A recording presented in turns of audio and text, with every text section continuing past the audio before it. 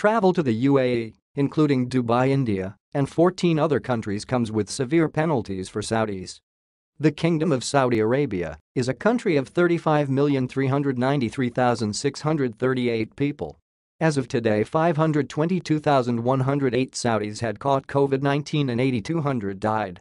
Saudi Arabia is in place 126 in the world in regards to the most hit countries in the world by COVID and number 118 in regards to the death rate.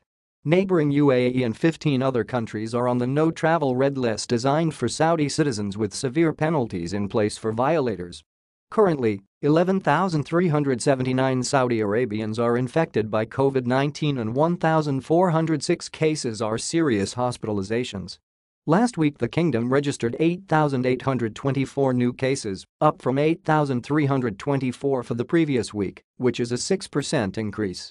85 people passed, compared to 95 the week before, which is an 11% decrease.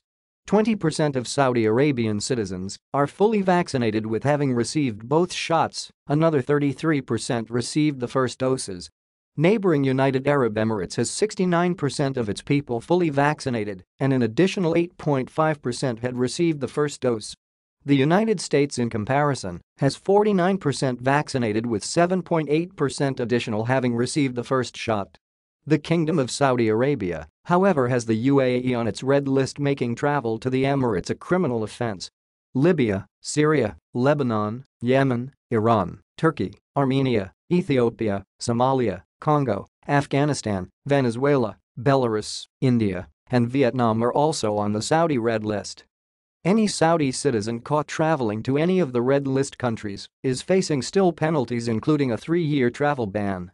The ministry called on citizens against traveling directly or indirectly to the red list countries where the pandemic has not yet been controlled and there is a surge in cases of mutated strains of coronavirus. It also urged citizens to exercise caution and stay away from areas where instability prevails or the virus is spreading, and take all precautionary measures regardless of their destination. It also urged citizens to exercise caution and stay away from areas where instability prevails or the virus is spreading, and take all precautionary measures regardless of their destination. Saudi Arabia is currently heavily investing in building its travel and tourism industry and in supporting the world with billions of dollars supporting the tourism sector. UNWTO, WTTC, the Tourism Resilience and Crisis Management Center all opened offices in the kingdom. When the world of tourism needed help, Saudi answered the call, putting the kingdom in the seat of a global leader of this sector. Also, the travels and tourism industry and the GCC nations has witnessed massive growth over the past few years. The Saudi chapter of the World Tourism Network has launched the Saudi Tourism Group Initiative,